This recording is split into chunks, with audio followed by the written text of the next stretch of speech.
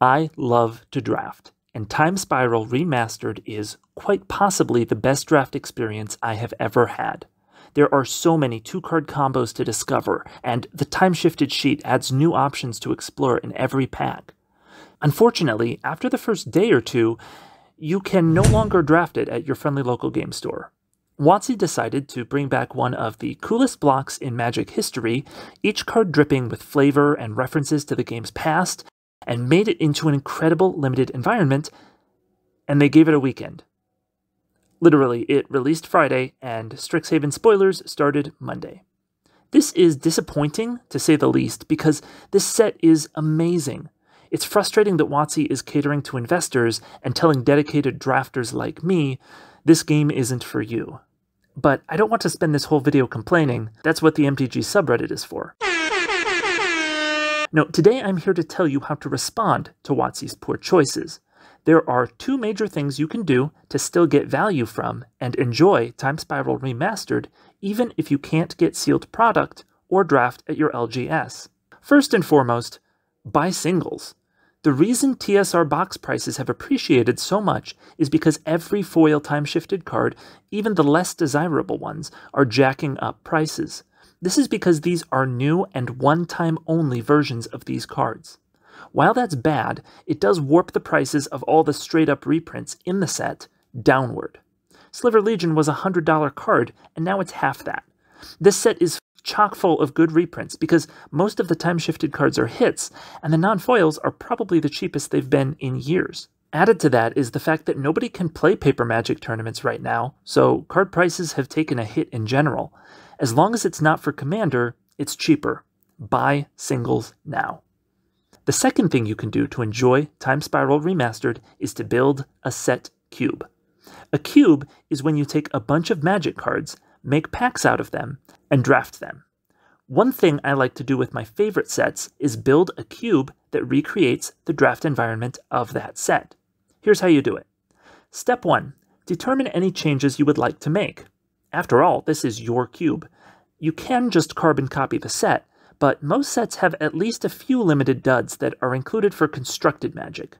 For TSR, that list includes Angel's Grace, Extirpate, Magus of the Moon, Glittering Wish, Dryad Arbor. This list is subjective. There are definitely arguments for other cards, or against some of these. But once you make your list of replaceable cards, find replacements. For these cards, I want to replace them with other good rares of the same colors from Time Spiral block. Angel's Grace could be replaced by Evangelize or Magus of the Disc, Extirpate by Stronghold Overseer or Demonic Collusion, Magus of the Moon by Volcano Hellion or Bogarden Hellkite, Glittering Wish by Teneb or Epocrisite, and Dryad Arbor by Wildpair or Verdant Embrace.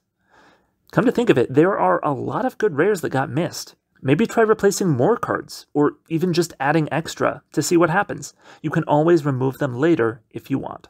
Most sets also have some bad commons and uncommons. Being primarily a draft set, TSR doesn't really have this problem. The only card that I just don't think I'd ever play unless forced is Sarcomite Mirror. I would probably replace it with Clock Spinning or Unblinking Bleb to help enforce Blue's themes. And because, well, Bleb. Blib. Blib. The time-shifted cards are their own video. Seriously, I'll probably do a video on them because there's so much to talk about. Suffice it to say, you can pretty much do whatever you want here, but leaving it alone is a great option. Step 2. Acquire 4 of each common, 2 of each uncommon, and 1 of each rare and mythic, and for this set, 1 of each time-shifted card. You can change the numbers on these if you want. Some people like 6 common, 3 uncommon, 2 rare, 1 mythic, and that does give you more realistic variance, but it's a significantly higher cost for a real but small gain.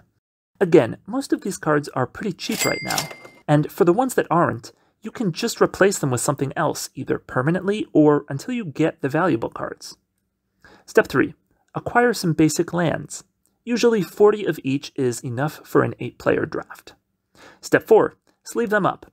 If you have the budget, I would double sleeve, at least the valuable cards. No point paying good money for a cube that gets ruined the first time a drink gets spilled on it. Step 5. Shuffle up each of your rarities and then build packs of 10 commons, 3 uncommons, 1 rare or mythic, and 1 time-shifted card. Again, you can mess with these numbers if you like. It's your format now. Personally, I like just making it as close to the real set as possible, but I want to stress that you can get as creative as you want. Step 6. Wait until it's safe to draft your new cube with friends. Thank you so much for watching this video. I hope you enjoyed it and that it's useful to you. If so, please be sure to like and subscribe for more content, and let us know in the comments which replacements you would make for your TSR set cube.